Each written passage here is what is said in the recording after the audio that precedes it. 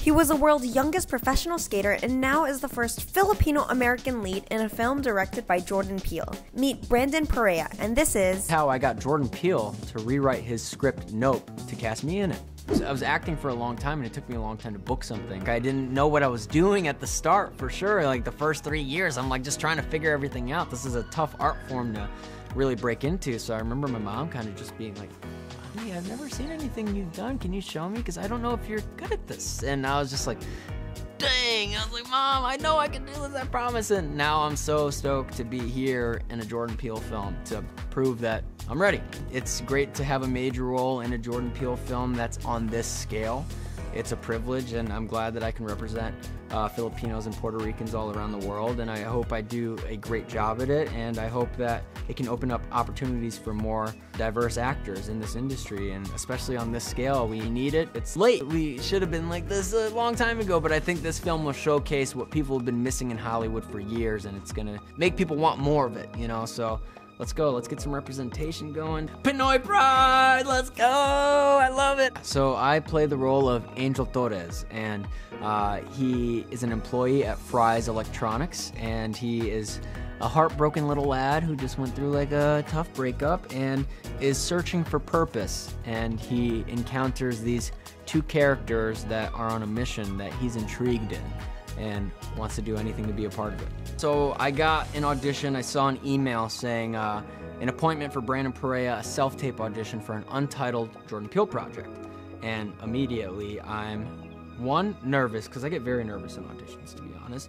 And also, I was glad it was a self-tape, though, because I'm like, okay, at least I don't have to see anyone at first, and I can just kind of just do my thing, get a bunch of takes in. And then I remember reading the sides that I received for the audition, and they seemed very simple. And I was a little thrown off by that, because I'm like, this is Jordan Peele. He's kind of a complex director, very detailed. So I was like, there has to be undertones here that I'm not seeing that I have to add. Me and my reader, my buddy Chibukemuche, who's also an actor, he helped me break down the script, and we were both sitting there hashing it out, like, okay, so what if we did this to raise the stakes? What if he's running an underground cryptocurrency and they're talking in secret code? So we're just gonna ham it up, raise the stakes. And also, the character seemed very happy-go-lucky, and he's working at a retail store, just being like, hey, how you doing? Okay, yeah, can I help you? Blah, blah, blah. And I was like, I normally don't receive that when I walk into a retail store, so I was like, I'm not gonna play it the happy-go-lucky way. I'm gonna go what I relate to from what I've experienced seeing.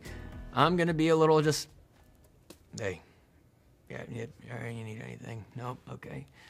Yeah, it's over there. You know, I was just like, let me give that energy, and I guess Jordan loved that, and he thought it was super funny, so then I got the call back. I was just like, man, hopefully I get the job. If not, you know, it's just, I feel good about that performance, and you leave it. And then I get another call back for an improv session with Jordan, and I remember he greeted me. He's just like, hey, Brandon, how you doing? And we're on Zoom call, by the way, for both of these.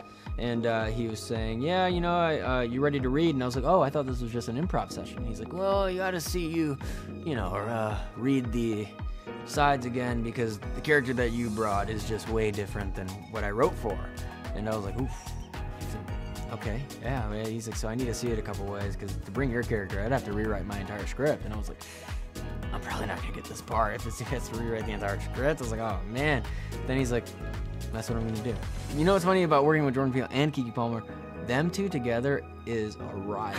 They are so funny, and Jordan laughs at literally anything Keke does, because Jordan just loves Keke, and we all love Keke. Keke makes us all laugh with anything she does, but especially Jordan. Like, Keke will just react and just sit here, and then Jordan's like he can't even watch. Like, I think Jordan might have been breaking more on the set than any of the actors were, because he's just like cracking up behind the monitors and stuff. So yeah, it's a riot working with them. It's the greatest treat, and they're all so talented.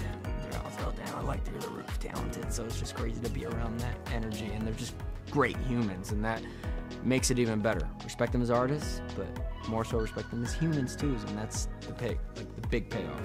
Honestly, it's insane to me that I'm doing these interviews right now, because this is what I utilize as fuel for me as an actor. I watch all my favorite actors' interviews, like even like Daniel. I learned so much from Daniel Kaluuya, and it's crazy that I'm working with him now. So that's another thing too. Like, envision yourself sitting across from these people, you know, and make sure that you get yourself to a performance level where you feel like you can play tennis with acting back and forth with the people that you look up to. And that's what I did. I felt like I was working on my ability enough where I was comfortable to be seated across any actor ever. And usually when you're working with better actors, it makes the job easier.